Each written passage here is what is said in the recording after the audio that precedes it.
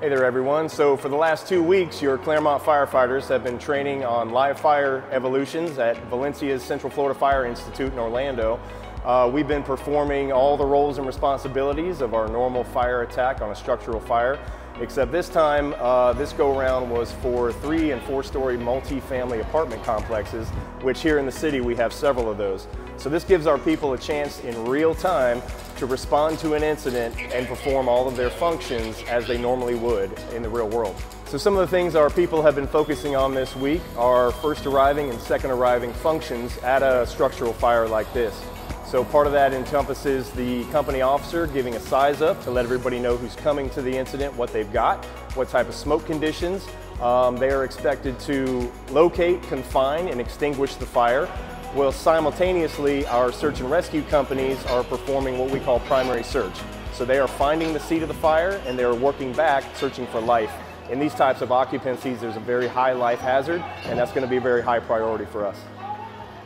The afternoon session gave both of our crews the opportunity to feel the heat in a completely blacked out environment to where they have to search with their hands looking for victims and find the fire based on the sounds and the senses that they're using.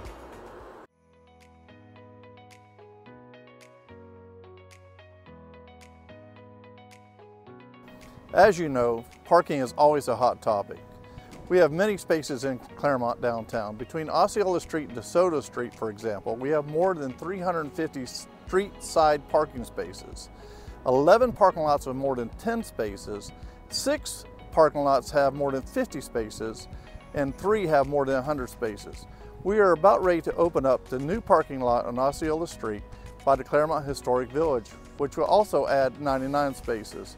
So to answer the question about how many parking spaces there are downtown Clermont, it's more than 1,000. Down here on this new parking lot we're about ready to open, we put in a new storm system. All the storm water on the parking lot goes to the Victory Point to be treated, and the trash is taken through the storm scepter, which is a sun treatment.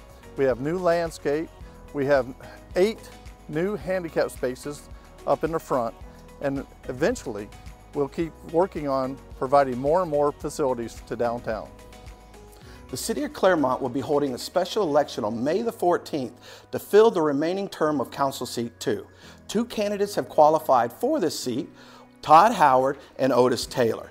Polls will be open from 7 a.m. to 7 p.m. on May the 14th. If you do not know where you're voting, please visit www.lakevotes.com to find your polling place. And remember, your vote is your voice. See you there.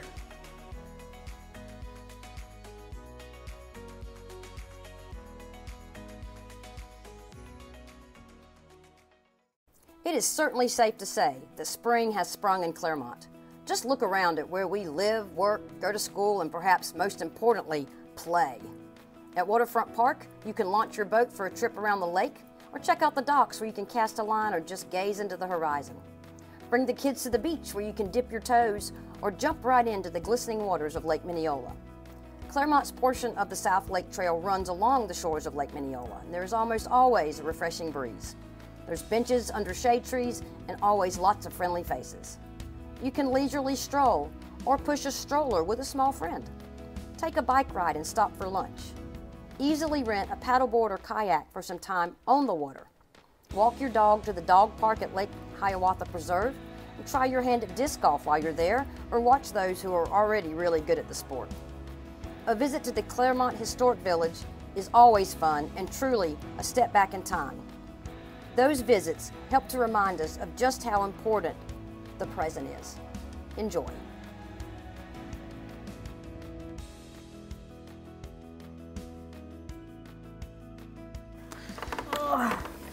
Finally get to sit down and drink my coffee. I know, I haven't even had the chance yet. I've been taking these briefing notes. First of all, what? You already got coffee without me? I did. I didn't know where you went. Why'd you go to Seven Brews? I thought we were going to Dutch Bros. You were supposed to meet me there.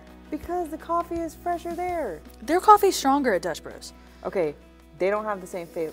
The flavors here are way better than Dutch Bros. We Absolutely always decide where we want to go together every morning. Well, I thought we decided on Dutch Bros yesterday because their coffee's stronger, they're a lot faster. They have just as many flavors, and they also have all the different types of milk. The flavors are more enhanced with their coffee. I don't think so. I think their coffee's much stronger. Their espresso's better. They make their coffee with love. Yeah, but they make their coffee hot, and that's what I need in the Okay, morning to it's wake still up. hot. That's why I haven't. Do you see? drinking it. Mine's steaming. That's why I haven't got. Well, mine's probably cold now because I've been sitting here taking these briefing notes because I was waiting on you, and you went to 7 Brews. Well, sorry, I had to go run around the city of Clermont. I still think Dutch Bros is better. Dutch Bros Honestly, they've got different types of coffee. They've got blended coffee, iced coffee, hot coffee. They also have energy drinks with different flavors. So does 7 Brews. Let's agree to disagree. They're both great. Welcome to Clermont.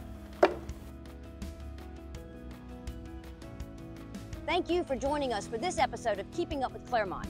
You can visit clermontfl.gov for more details or send an email to info@clermontfl.org. Until next time, stay safe, be kind, and have fun.